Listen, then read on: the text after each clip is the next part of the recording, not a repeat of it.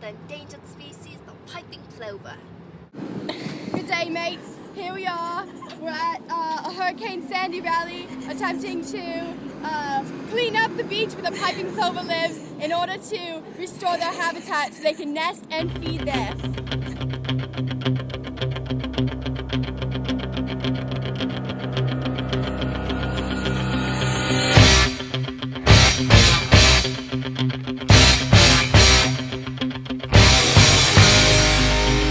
Hello everyone, I'm Lauren and this is Brooke. We're here at Belmont Beach trying to find the endangered species, the piping plover. It's going to be very hard to find one because they're very endangered. In fact, they're almost extinct.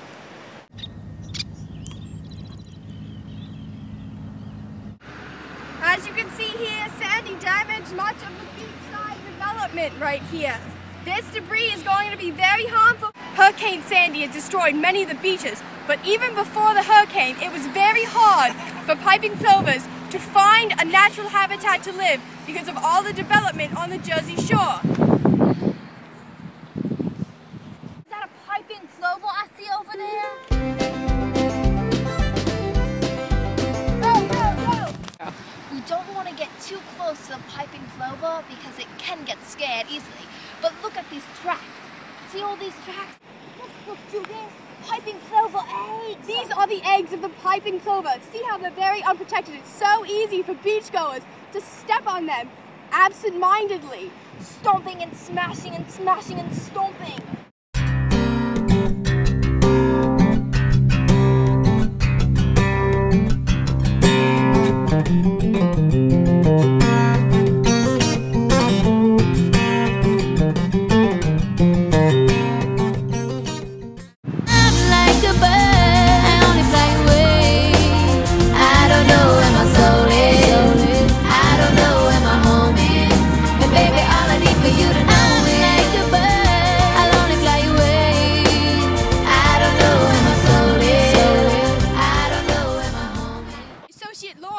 And I just chased away a bunch of seagulls because they're in the piping plover's area.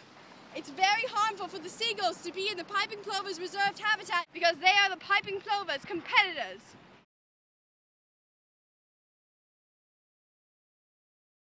Here we're on the beach, and as you can see, there are many homes and beachside restaurants near where the piping plover exists. Now, in order for the piping plover to exist, there has to be low predation around this area.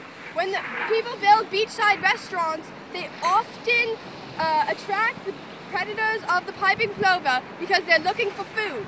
If someone drops a french fry, a raccoon picks it up and also will eat a piping plover. It's very dangerous for the piping plover to be around restaurants and homes near the beach. This is why the piping plover is endangered and we need to stop it. It's a bit chilly. But it's the perfect climate for the piping plover. This is where they need to live because the ocean provides for them the marine worms and the crustaceans that they love to eat so much. I have two locals here, Rachel Petty and Emily McGinn, here to talk to you about the endangered species, the piping plover.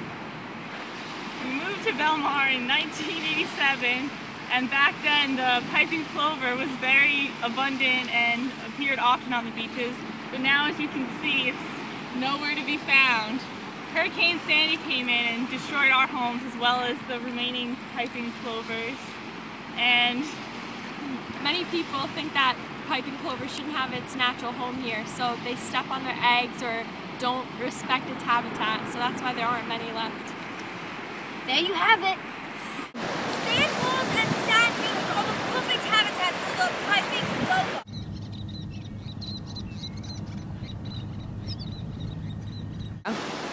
When you come to the beach, you can help save the piping plover by keeping your dog on a leash and making sure when you set up that there are no eggs resting where you should go. Thanks for tuning into our show. And remember, you can save the piping plover! We are approximately 30 kilometers. I would actually agree. Stomping and smacking. Because they are the Heel backwards. No, he started with. Swans have attacked. Never mind. Swans have many. Here, just start over and we'll just like. Alright, so are we going? I didn't stop it, just whatever.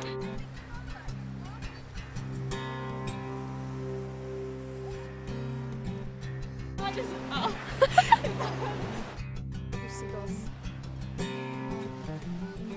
Extinct. That's fine. Go. Look, it's hatching in my very hand. Let's see if I can help it out a little bit. The piping plover hates